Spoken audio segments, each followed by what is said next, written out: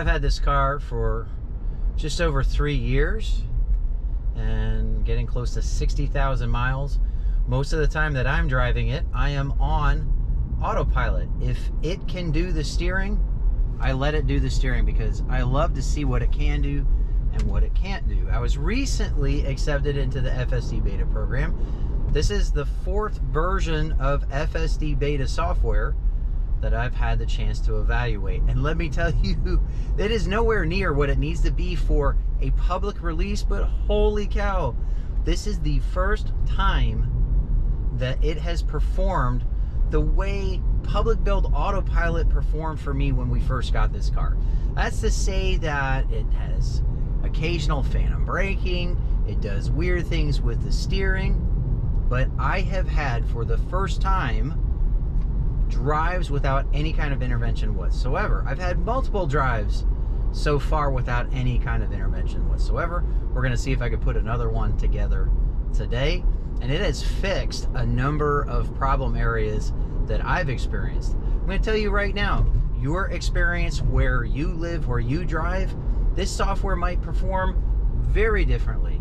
It seems that it can be 2 steps forward and 1 step back with every update. Even public build is that way, but sometimes it's 2 steps forward in one area of the country and the kinds of driving that the car faces there, while being 1 step back in other areas. Here's an area right here where FSD Beta performs way better than public build autopilot because it knows that those cars are not on the road. It did a little bit of a brake check right there because of the pedestrians, because it tries to figure out what the pedestrians are going to do before proceeding past them. But that was not because of the cars.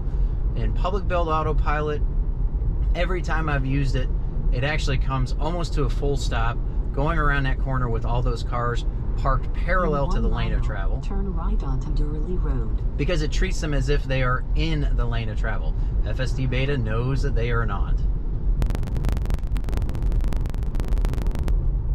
We're coming up on a right turn at a traffic light. It is a T intersection, and previous editions of FSD Beta have not gotten over into the right lane soon enough. It is now turn right onto Durley getting Road. over, not really in time. It still crossed a solid white line, but that is way better than it has performed in previous versions of the software. Now let's see if it can safely do a right turn on red. So far so good, and it did. That was fantastic. One of the things that I've had to learn as a beta tester is that the torque sensing in the steering wheel has 2 modes. It has a high confidence mode where it takes a considerable amount of torque to kick it out of auto steer. That mode is the same as what public build autopilot has. And then it has a low confidence mode where I will kick it out of auto steer without trying at all. I barely even feel a difference in what my hand is trying to do and what the steering wheel is trying to do. So that's why I've gone to just letting the steering wheel slip through both of my palms, both of my sets of fingers, instead of holding on to it trying to co-steer during times where I know it's in that low confidence mode. I don't want to kick it out of auto steer, but I want to make sure that I'm ready to take over if it starts to do something that I'm not happy with. This intersection itself is too wide for public build autopilot to handle, at least up until I got FSD Beta software. It would just kick out of autopilot if I was first in line. As long as I had a car to follow, it would be fine. But in that situation, it would have said, autopilot unable to proceed, please take over. FSD Beta has always been able to handle that, even when I'm first in line. This is safe, but this is something that it does. Whoa, whoa, whoa. Okay, so that was not okay. Wow. So I was just about to take over. I have no idea why it just did that. I am looking out the windshield. I'm going to be able to look at the video and see what the animation is suggesting. The animation is not showing everything that the software is thinking about, but it often will reveal when the software has gotten less confident about where it needs to go. And so I'm going to have to see what the animation says for that. But yeah, that was not okay. I still don't know why the software did this, but you can see the path flip-flop between the left turn lane and the lane I was already in. This was enough to cause the software to steer partway into that lane before correcting itself. Definitely not comfortable or even potentially legal thing to do, but it did not impede any other vehicles or otherwise feel like it was going to collide with something. And I really don't need to be in the left lane right now anyway. I've got quite a bit of time. Now it's still over half a mile before I need to make a left turn. But I'm cruising along in the go fast lane of this 4-lane road, and I shouldn't be. There isn't a lot of traffic, so I'm not going to worry about it right now. I'm going to let FSD Beta do what it wants to do. But this should be just getting over now. Now would be the right time. As a human driver, this is where I start to get over into this lane, so I don't get blocked off from the upcoming left turn. 1,000 feet, turn left to take the Wade Avenue ramp. So right now I'm feeling uncertainty in the braking and the accelerator and the braking and the accelerator. It feels very much like the autopilot that I had when I first got this car. Okay, it should just go, and it does. Excellent. Okay, the last time I tried this merge, it completely failed with this version of the software, even though it successfully completed this merge many, many times on previous versions. It just waits too long, and then it was slowing down for cars. Okay, since there was no traffic, it didn't have any issues, but I'll probably roll in footage of it having problems so you can see what I mean. This was that same merge 2 days before. There was one and only one vehicle that the software had to deal with in completing the merge. But instead of just accelerating and merging in front of it like was completely safe to do, FSD Beta decided to slow and slow and slow as the other driver slowed and slowed and slowed to try to let me merge. I know some of you might be thinking that if the other guy just did what he was supposed to do, FSD Beta would have been able to merge behind him just fine. But even that would not have been just fine. Just fine would have been to simply make the merge when the way was perfectly clear from the start. And this isn't so bad. Getting over this lane, it's the proper lane for the upcoming turn, plus the right lane will often get backed up by vehicles about to take this exit. Now, it actually should already be down to 35 miles an hour. We passed a 35-mile-an-hour speed limit sign that did not get registered. A lot of people don't actually slow down that much as it is, but 60 miles an hour right up until this traffic sign is just too fast. And I'm going to just take this all the way down to 35 manually. This is exciting. We're almost at the destination. And though it has not been smooth like a human driver, and it's my teenage driver, by the way, is smoother than this software already for sure. It has been safe enough. It has been smooth enough. I haven't had to take over. Now get in that left lane. It should be already working its way. Yeah, so that was not early enough, and then a super fast correction. Now turn left onto Ridge Road. And green arrow, just go, just go. Yay! And if it makes this right turn in the correct lane, get in the right lane. Now turn right. Whoa, whoa, whoa! Craziness. Oh, what are you gonna do? Okay, yay! I'll count that as a success. That was another complete drive without intervention. It was not a challenging drive, but neither was this very drive the times where I've had to take over for various reasons. So I am thrilled at what this just did, given my expectations of this software. I am not expecting Robotaxi 2022. I'm not expecting public release of FSD software in 2023 or 24 for that matter. I am very excited with the progress that I have seen between where this was just when I first got in the program a couple weeks ago and where it is right now. I am completely Now your thrilled. destination is on the left.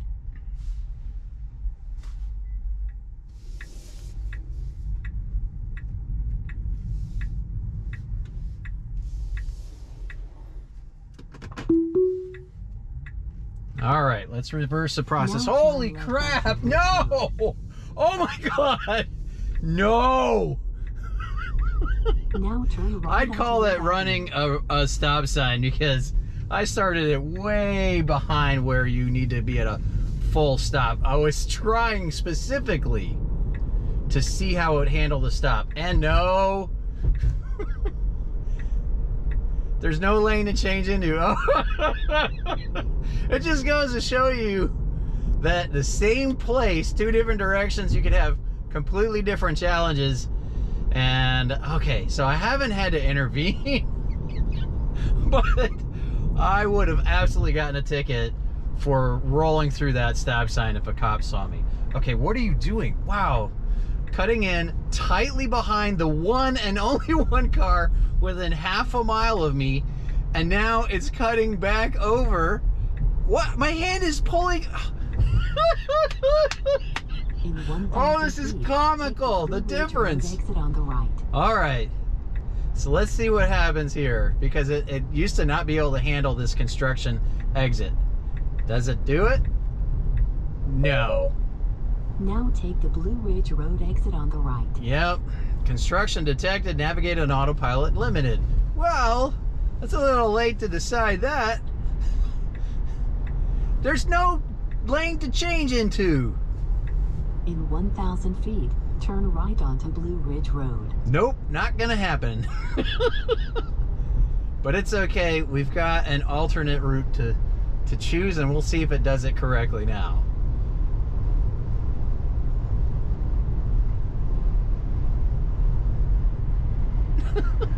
I am gonna say I'm still at 0 intervention, but I would not say that this has been a successful drive already.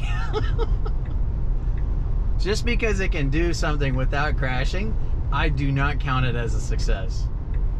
That was the right thing to do right there. 1,000 feet, take the Edwards Mill Road exit on the right.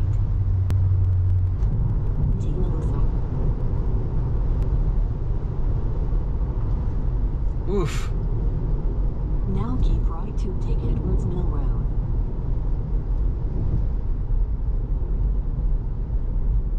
Yeah, that's uncomfortable braking, and now it's slowing a little too much. I just don't think it can see. I think that's the issue with the cameras. It should be accelerating now. Luckily, there's no traffic right now.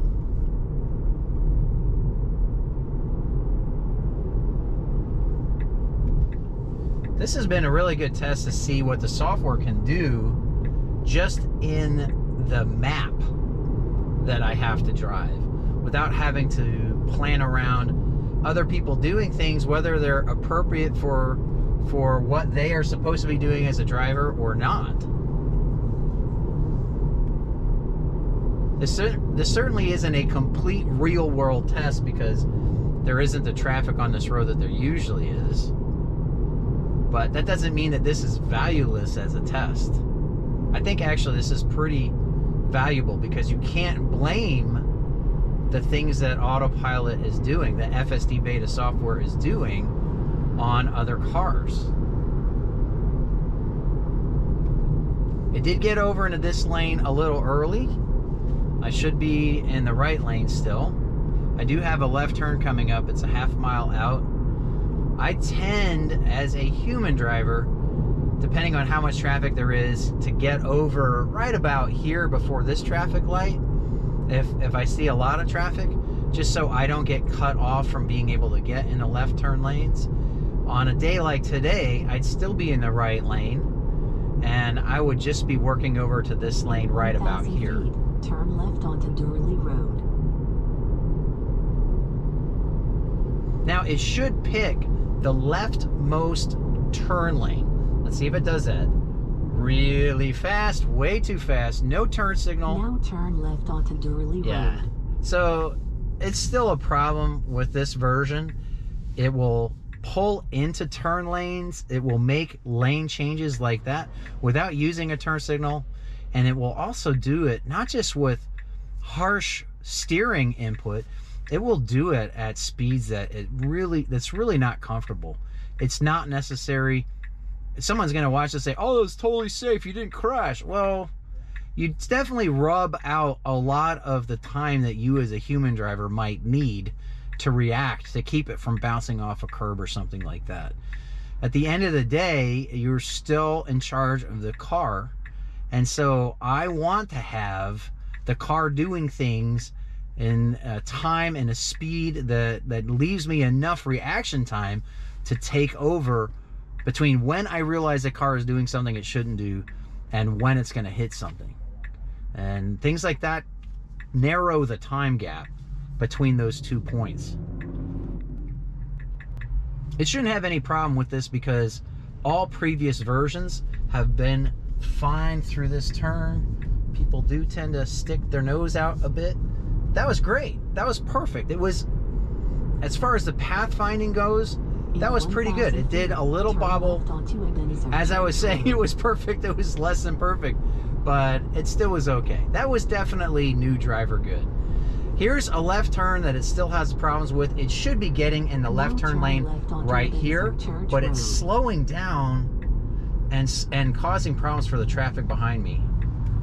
And okay, it did all right. I don't like cars doing to me what this car did to that car. Oh, and this is actually a map issue. This is even with public build autopilot. It treats this like it's a controlled intersection. It's been that way for about 6 months. It wasn't always that way. So there's some kind of map issue, but you could see that the green dots turn gray at that intersection until we proceed through it. I usually cancel it by tapping the accelerator, but I didn't. But getting back to making that left turn, I don't like it as a driver coming straight through an intersection for oncoming left turners to start their left turn into where I am, timing it so that I get out of their way just in time for them to cross the lane. I don't like that at all. I don't like that the software just did that to the red sedan that was going through the intersection. Yeah, we didn't crash, but that's a signal that is hard to interpret by an oncoming driver as to whether or not they're going to get crashed into. And that's a signal that I, as a human driver, do not give to oncoming traffic. And I don't like getting that from left turners that are coming in the opposing traffic for me. So right now it's perfectly safe. The path it's picking around the turn is perfectly fine, but there certainly is a lot of unnecessary slowing. There is no traffic in front or behind me. There are no cyclists that there typically are on this road. There was no reason to slow down that much, especially since when it goes the other direction, I don't think it slows down at all. So there's still an issue with the car not reading the conditions of a curve to pick the appropriate speed.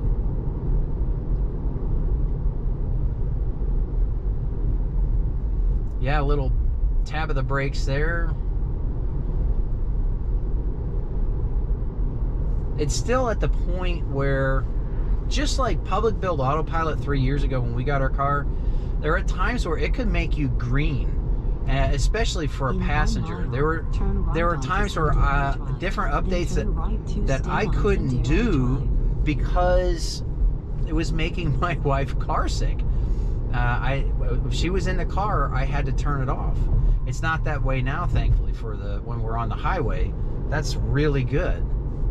But I'm pretty impressed that we are now FSD Beta on these routes that I just drove today, about where public build autopilot was, without factoring in all of the intersections that only FSD Beta can do, where it was about 3 years ago.